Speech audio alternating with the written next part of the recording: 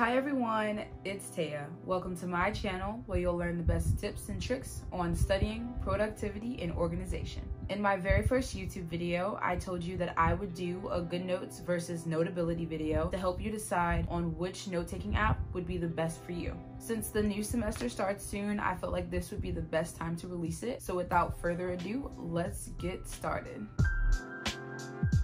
There is a clear difference between how both apps allow you to organize your notes. Starting with Notability, there are dividers, which are the same thing as folders, and then there are subjects. Dividers hold subjects, and then subjects hold the notes. You can change the color of your subject, but there is a limited selection of colors. So now looking at GoodNotes, you can create folders. Each folder can hold notebooks or documents, images, anything that you create. GoodNotes gives you a ton of options for customizing your notebooks. There are a bunch of different paper templates. There's different covers for each notebook. There's just a lot that you can play with in GoodNotes, and one thing that I really like about the app. It's also important to note that both apps give you different options on how to sort your notes. In Notability, you can sort by name, date modified, or date created. On the other hand, GoodNotes allows you to sort by name, date modified, or the type, meaning notebook, image, etc.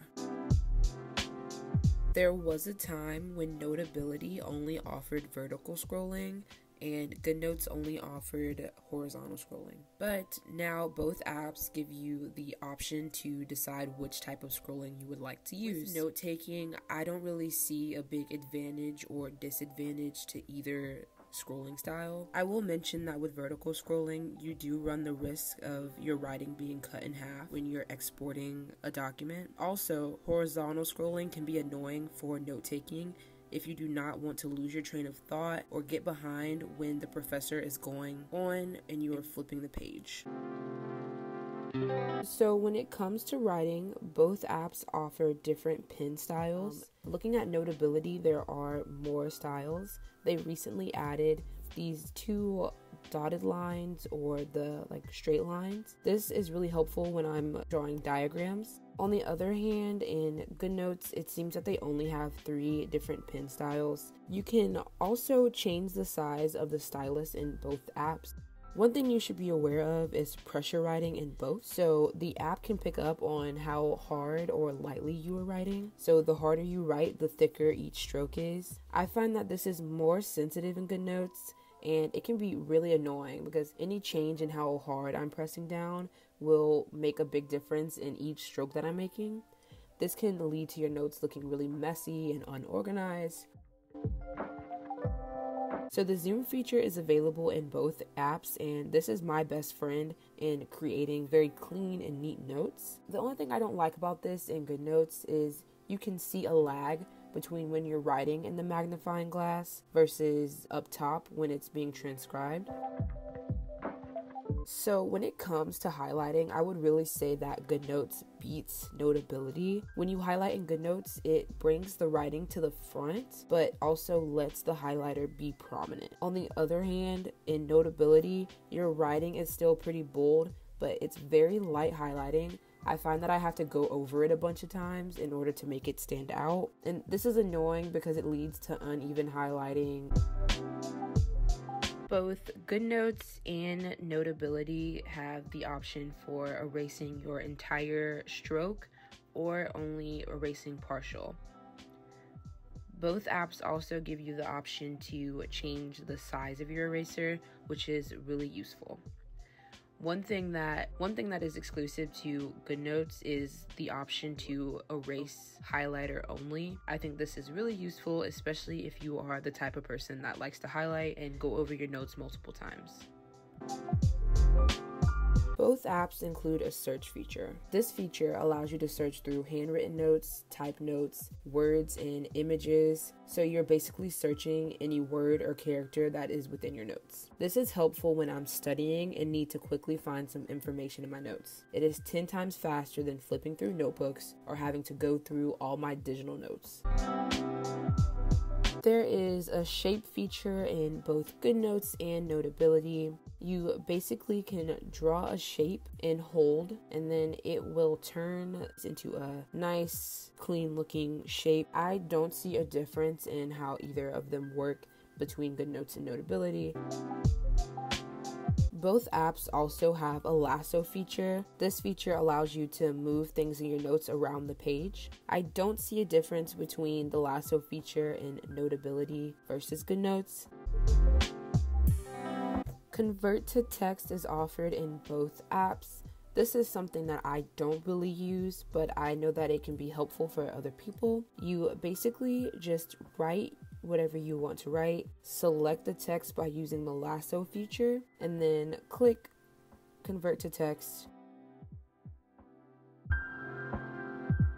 One big difference between GoodNotes and Notability is Notability has the option for audio recordings. This is super important if you are in a lecture and your professor has given you permission. So instead of having to pull out your phone and record what they're saying, you can go directly into your notes, press the little recording button, and it will pick up on whatever your professor is saying, and then it is right in your notes.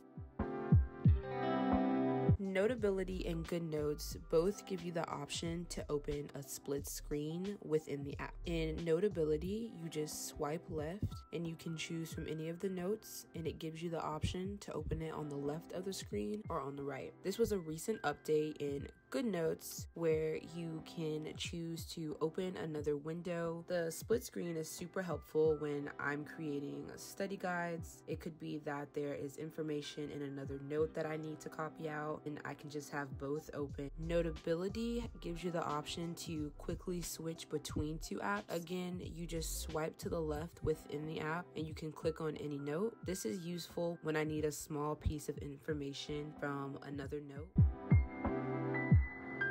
So, which is better?